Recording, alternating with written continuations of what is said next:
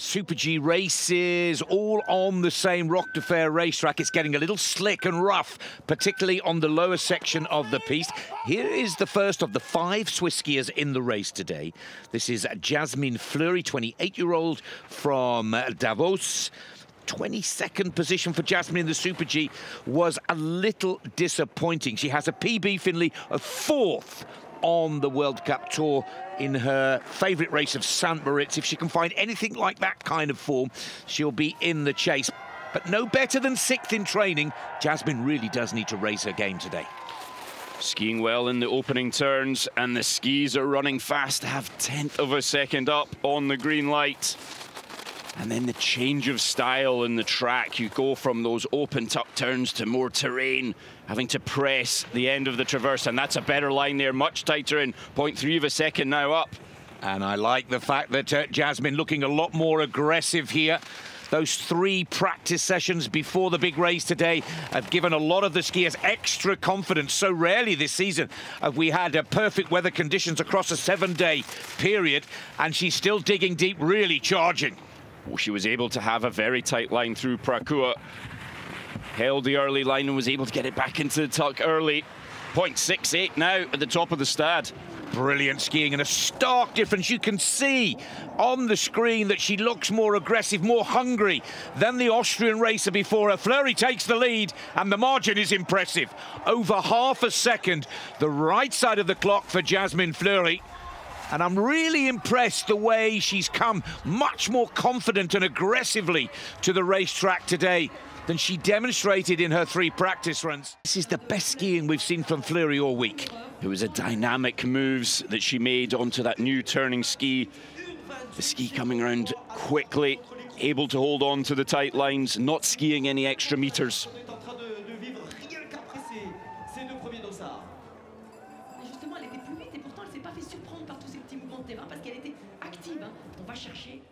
Done it, but done it in the biggest race of the year, the World Championships. We wait patiently. 5 is Nina Ortlieb of the Austrian team. Her father, Patrick Ortlieb, won the downhill gold in this valley back in 1992 on the Fastebelvade in Val d'Isère. Now, Patrick Ortlieb is watching on as his daughter Nina. Good form on the World Cup Tour. She's had a couple of heavy crashes and come back rather than arcing and cutting cleanly through the icy mountain snow. The Goulet is the narrow, dark section of the track. Now onto the last pitch. Nina Ortlieb takes this very close. Nina Ortlieb of the Austrian team just about holds her position. She's looking a little tired, drops low and late in the line. 2 from home. Ortlieb has just lost it. Oh, Nina, what a shame. 400ths off the pace of Jasmine Flury. Just looking a little tired. Didn't have the power to hold the ski in the closing turns. You can see how physically tired she was in the finish area. Great work on the upper section. Just a few slid turns, especially that entrance to the Pracourt.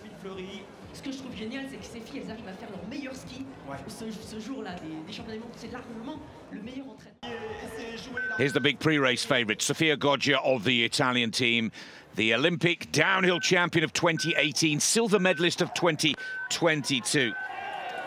Deeply upset and struggling with her emotions, I think it's fair to say, after the sad passing of Elena Fanchini earlier this week. But what Goggia has, Finley, is this magic ability to just get that head down and dig deep when it's the big day and the big moment. She's never won a World Championship downhill medal. She's won the World Cup Tour title 3 times, and she's going to win it for a 4th by the end of this season. But this is Goggia going through the gears and going top speed on the early part of the challenge. Pure focus for Goggia. Slammed, you saw her head moving forwards and down as she landed through the Goulet dark section. And 600s now on the stad. Oh no! Oh! Goggia almost goes down, but she saves it with a split second and has that put pay to the Italians' gold medal chances just on the breakaway of the closing pitch. And Goggia has lost it. Almost down and out completely. Big drama here in Maribel. The surprise of the race so far. An error on the last roller, the last breakaway on the Stade summit. A doubt from Goggia. It's just the end of the parcours turn. That was a heavy head getting thrown down. She stayed focused in the performance. Hopefully we'll get to see it in slow-mo. The entrance onto the stade.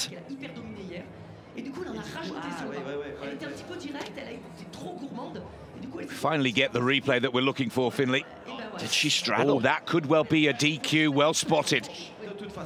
I think the inside ski, when she's can capitalise on a few pre-race nerves from many.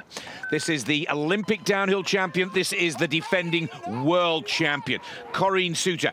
To be honest, many of us thought that she wouldn't make these championships. She took a big crash in Cortina d'Ampezzo. It was downhill 5 of 6 leading into these championships. We're delighted to have her back, but Finlay, is she back to her best in the biggest downhill of the tour to date? She seems very focused at this moment in time. 500's up, and how aerodynamic that position is. Shoulders low and moving with the terrain.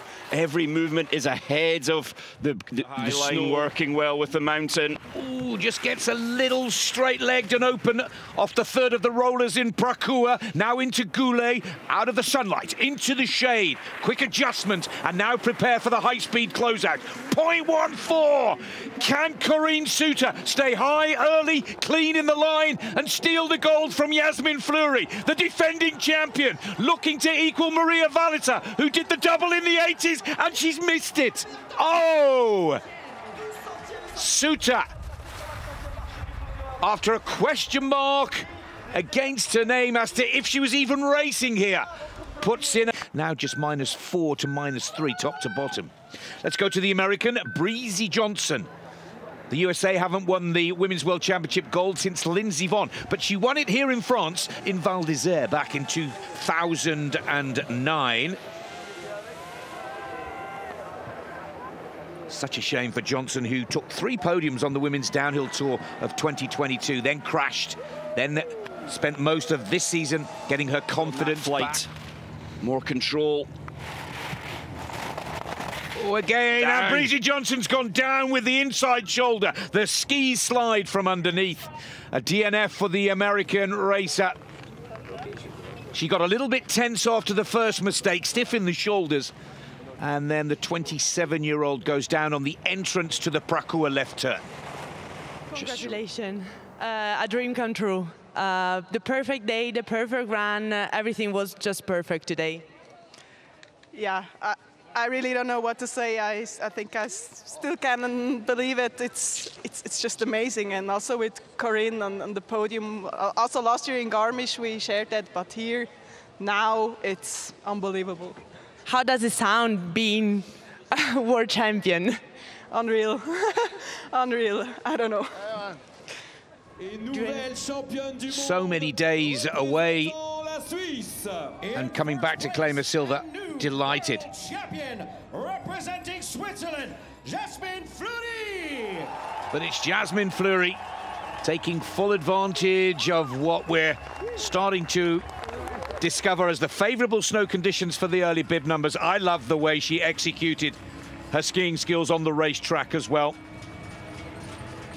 Taking the gold for the Swiss team, their first of these championships. And a first major eyes to the right, our 3 medalists in the World Championship downhill for 2023. Jasmine Flury takes gold. Nina Ortlieb, silver. Another skier with a great return from injury. And Corinne Suter, the Olympic and defending champion, has to settle for the bronze in 2023, stepping aside for the youngster, not only winning her first World Championship race, her first medal, and her first major win on the FIS ski racing circuit.